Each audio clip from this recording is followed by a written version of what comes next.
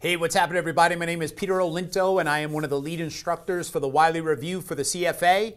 And we are looking to earn your business today. So how do we go about earning your business? So we've picked a heavily tested topic in level 1 to kind of illustrate our methodology and walking you through not only the content, but how we would apply that to questions. So statement of cash flow, if you've started studying yet, or even if you have not, very important both in terms of how you prepare the statement under US GAAP, IFRS, making sure you could put things in quote unquote the right bucket, operating, investing, and financing.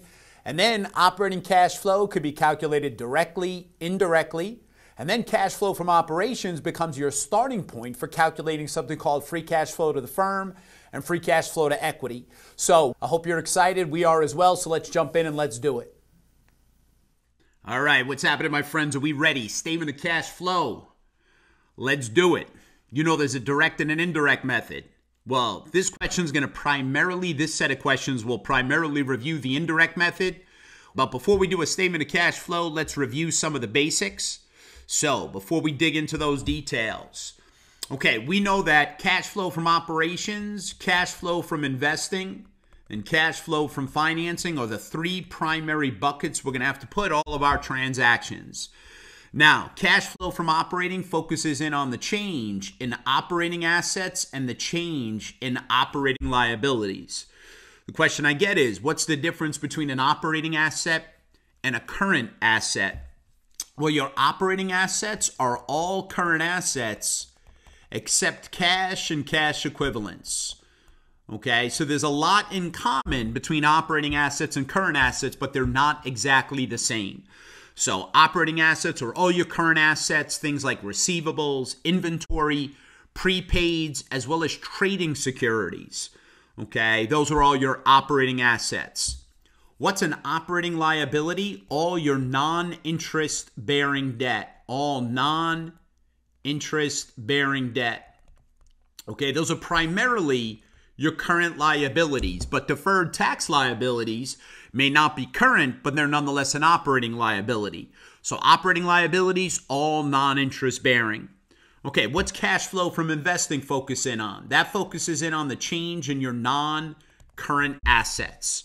Okay, your non-current assets, generally one of three types: your property, plant, and equipment, your long-term investments, buying stocks and bonds of other companies, as well as anything we classify as available for sale or held to maturity.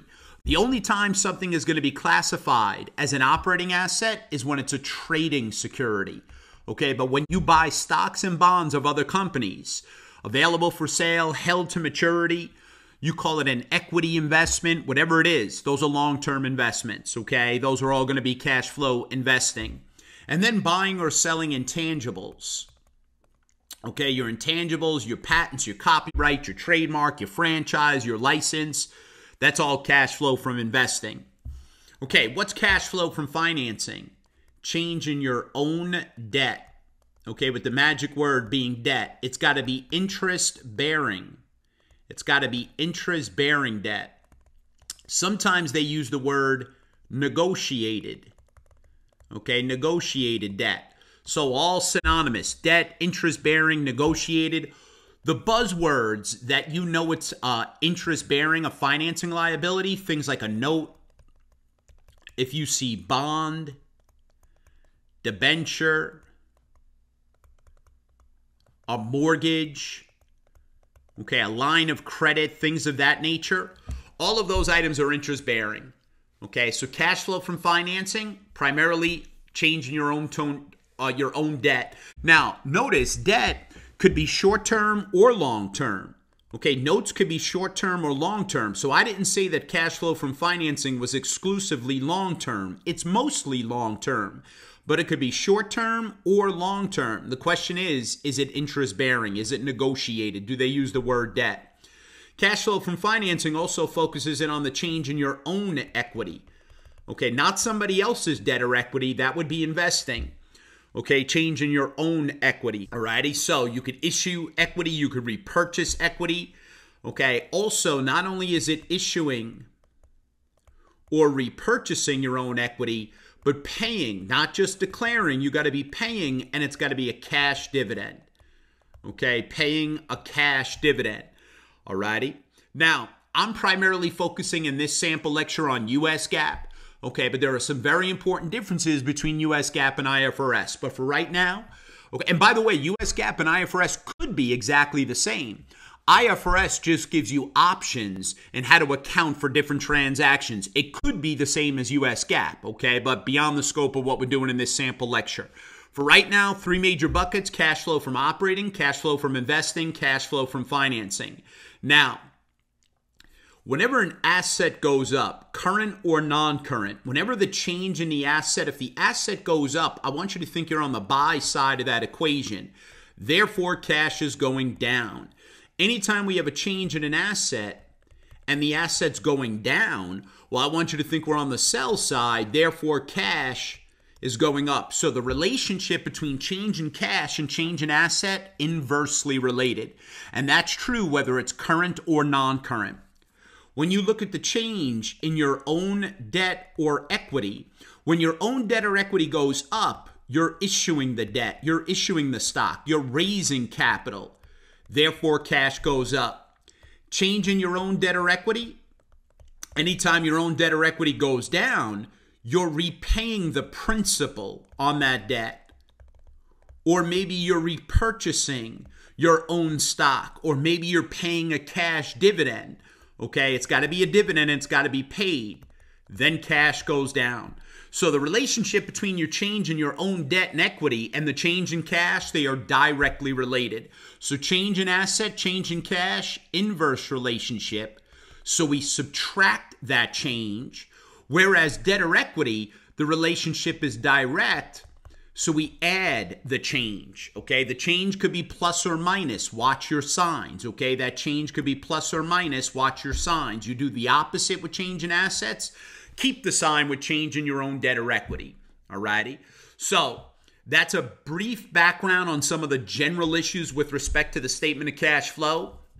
Before we answer this particular set of questions, I want to review with you cash flow from operations can be done one of two ways. Directly, which I'm not going to do right now, or indirectly. Okay, how do you know on the exam what way to prepare a statement of cash flow? Obviously, it's only multiple choice, but just keep in mind, sometimes they'll just tell you we want cash flow from operating. Well, the first thing you got to remember is you're going to get the same result, albeit a different format. But to do the direct method, you need to have information about cash in and cash out.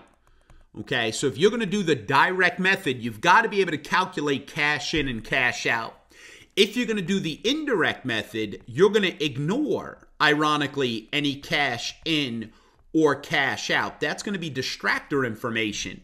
If you're doing the indirect method, you need to look for things like net income, depreciation, gains, losses, change in your operating assets, change in your operating liabilities. Okay, so you know you're going to do the indirect method when you get this kind of information. Now, mind you, if you were going to do the direct method, then net income, depreciation, gains, and losses would all be distractor information. Okay, so many times they give you information about both direct and indirect, but to choose one method, you've got to have the complete set of information or you can't do that method. Okay, so many times they give you surplus distractor information that has no bearing on the solution. Alrighty, so direct and indirect method, same result, different format. We're going to focus primarily in this sample question on the math-intensive items, not so much the theory. All right, so now let's see if we can apply that. First of all, technique. If you take a look at this question with me, understanding the cash flow statement, please don't start reading the facts first. Why? You read this mountain of information and you have no idea what in the hell to do with it. Then by the time you get to the question, then you're going to have to go back and reread the facts in context now that you've seen what they want you to do with the information. Okay, so much better if you simply start with the question stem first. Okay, so our first question here wants us to calculate cash flow from operations. So I'm thinking on the exam, as soon as I see that, well, hey, am I going to do the direct or the indirect method? As soon as I see net income, depreciation, things of that nature, I'm immediately thinking, hey, That's the information I need to do the indirect method. Okay, so now that I know I'm going to do the indirect method, I call it legalized cheating. Before you read that mountain of information again, set up your formula, your generic formula, and then you'll plug in. So how do you do the indirect method? And guys, you need to know this cold, because not only can they ask you to calculate cash flow from operations, but this is generally the starting point in calculating free cash flow to the firm or free cash flow to equity, as you know. So my formula, I start with net income. Per the income statement, that's accrual basis, and that includes non-operating items. So I want to go from net income, accrual basis, per the income statement, which is your bottom line, which includes non-operating items, and I want to go to that, from that, to cash flow from the operating activities. So the first thing I'll do is add back depreciation and most amortization. Why? That made net income go down, but no cash went out the door. So I add that back. I'm going to add back losses, and I'm going to subtract out gains. Why? Because on the income statement, these items are specifically non-operating, not part of our core business. So I want to back those items out. Okay? Now, next thing I want to do is look at my balance sheet items. I want to subtract my change in operating assets. I want to add my change in operating liabilities. Inverse relationship. This we get from balance sheet information. Remember, your operating assets are all current assets except cash and cash equivalents. And your operating liabilities are anything that's non-interest bearing. Okay, so let's, now that we have our formula, see if we can't just plug and go. Alrighty, so you get that formula in front of you, now you plug in. Did they give us net income? They sure did. My opinion, drop the zeros. Just to keep it neat, okay, just to keep it neat, my suggestion would be let's drop those zeros. So $1,120,000, that's our starting point. Depreciation expense, add back that 27. Now I'm looking for losses. Do I see losses? Don't apply, NA. Do I see gains? No, I don't. NA does not apply. Now, why do I write that in my generic formula? Look, when you review a question, guys, when you practice for the exam, your goal is to review the formula in its entirety. If a particular question does not have that particular concept, that's okay. But you got to make sure you're reviewing the formula in its entirety. Okay, now, increase in inventory. That's an operating asset. Increase in taxes payable, that's an operating liability. Issuance of common stock, that's a financing inflow. So I'm going to ignore that for right now. Dividends paid, US GAAP, financing outflow. And by the way, no confusion, we are in fact applying US GAAP. Buying land, investing outflow. Why is that investing? Because land is a non-current asset. Investment in an associate, investing outflow. Okay, investments in associates, you're buying stock of another company. So long as it's not a trading security, it's investing. Okay, purchase of held for trading. Alrighty, now that's an operating asset. Okay, so whenever they call it a trading security, okay, think of a day trader. All right, you buy securities, you sell them the same day, you're looking to flip it right away. Oh, normally when you're buying and selling right away, that's part of your core business. Available for sale securities, that's not trading, so that's investing inflow. Okay, that's investing inflow. So I have three numbers here that are part of my operating. Alrighty, so I've got a decrease in inventory. What's the relationship? Inverse. So I subtract that decrease, thus I'm adding 13.8. Okay, I have another operating asset, a purchase of trading securities. So we do the opposite. If you're buying, right, cash is going down. So I'm going to subtract that 7.2. And then operating liabilities, direct relationship, keep the sign. So if I've got an increase in taxes payable, I'm adding that positive 1.5. I'd add the 1.5, and there we go. Cash flow from operations, work your numbers down, and we get 1155.1. Now, if you're religious, you'd say a prayer, and I hope that's an answer choice. And as my friend the Fonz would say back in the Happy Days era, wow, hey, there it is, choice A. Happy days. I'm dating myself. The Fonz. 2 thumbs up. All righty, 1 question down. Let's do a couple of more in this set. Okay, the next question asks us to do cash flow from investing. So again, if this were the exam, you're thinking, hey, that's the change in my non-current assets. Okay, if you're on the buy side, if the non-current asset goes up, cash is going down. It's an outflow. If you're on the sell side, the asset goes down, cash is going up, that's an inflow. So the relationship with any type of asset and change in cash is inverse. So now we already have this labeled. So let's find anything that was a change in a non-current asset. And just remember, that could be PP&E, long-term investments in other companies, and intangibles. Okay, patents, copyrights, trademarks, license, franchise, things of that nature. Okay, remember, investments, so long as it's not a trading security, that's considered investing. Okay, so now I take a look. I have my setup. All right, we have an investing outflow, a purchase of land. All righty, so now that we've got our purchase in land, we've got one of those numbers. Okay, so cash flow from investing. Let's see, we bought that land. So let's book that in. All righty, so let's see. Purchase of land, 28.3. So we buy land, we're on the buy side of PP&E. That's 28.3. That's an outflow. Okay, we bought that land. Let's see what else we got. Another investing activity. Investment in associate.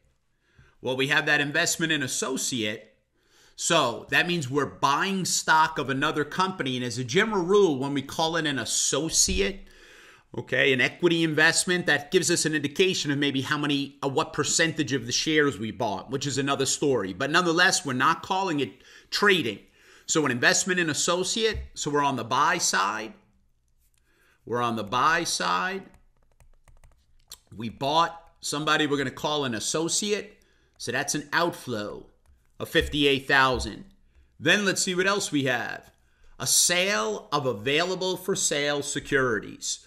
So whenever you have a sale of available for sale securities, now remember, if it's available for sale, or they call it held to maturity, okay, that's an investing activity. So available for sale or held to maturity, that's an investing activity. So I can't stress enough, guys, whenever we talk about trading securities, that's operating, okay? If it's available for sale or held to maturity, then that's considered investing. So obviously applies right here.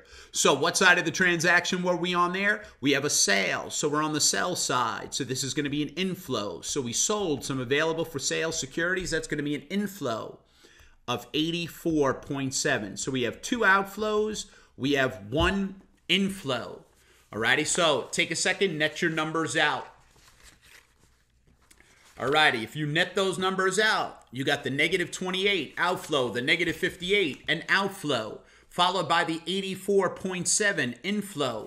Our answer here is choice C, a negative 1,600. Alrighty, so it's a net outflow of 1.6.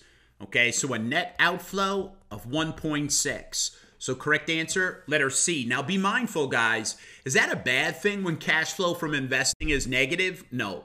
When cash flow from operations is negative, that's a red flag. If you can't generate cash from your core business, I'd be very nervous.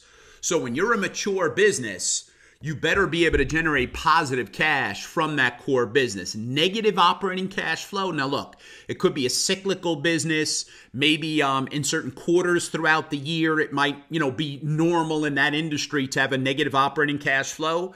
But if period after period, your cash flow from operations is negative, we got a big problem. Cash flow from investing, though, when that's negative, exact opposite analysis. That means we're on the buy side primarily of non-current assets. That means we're growing. or we have the potential for growth, greater capacity.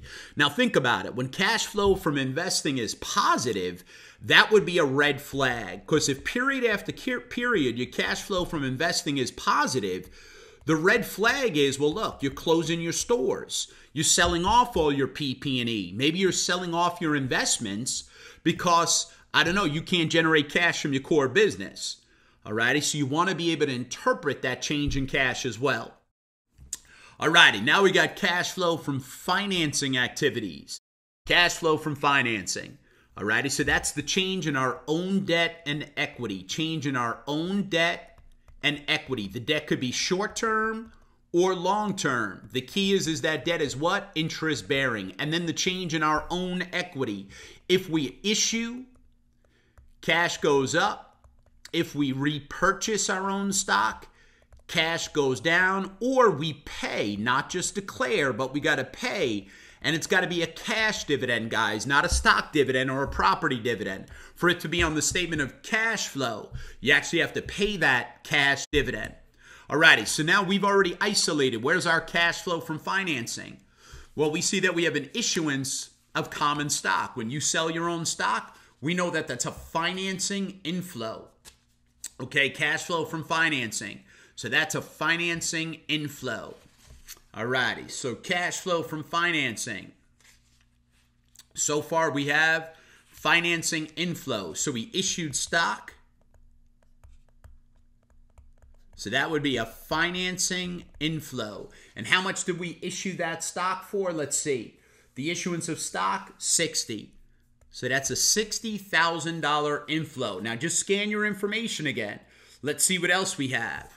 Alrighty, so now dividends paid. Oh yeah, whenever you pay a dividend, not just declare it, and unless they tell you otherwise, that's a cash dividend, not a stock or a property dividend. So paying cash dividends, hey, that's a financing outflow. So financing outflow, we paid that cash dividend. So we paid, not just declared, a cash dividend. So we paid that cash dividend, so that was 32.3. So we've got an inflow, an outflow. We have a net inflow as the inflow is bigger than the outflow, confidence building. So the 60 minus the 32.3, 27.7 cash flow from financing, 27.7 choice C. Now, I want to remind you, there's only one way to do cash flow from operating and cash flow from investing, and that's directly. You got to look for the cash in and the cash out. Okay, when we talk about direct and indirect method, that's an option that's only available to cash flow from operating. That could be direct or indirect. And whether we did the direct or indirect method, assuming you have enough information, you'd get the same result, albeit a different format. Okay, but only one way to do cash flow from investing and financing. You got to look for the cash in and the cash out. Alrighty, so that wraps up a little review, just the math intensive items, but cash flow. Okay, basic fundamentals, primarily focusing in on the indirect method. If you're interested, we have another lecture that'll do the direct method. Alrighty, hopefully you're interested. I'll see you there. Woo, baby. I hope you enjoyed that. I hope it was good for you as it was for me. I really enjoyed walking you through that statement of cash flow. I sincerely hope we earned your business. And again, look online. We have lots of free samples of various topics, not only at level 1, but levels 2 and 3 as well. But on behalf of everyone at Wiley, I want to say thank you for joining us, and hopefully we, in fact, earned your business. We'll see you in class.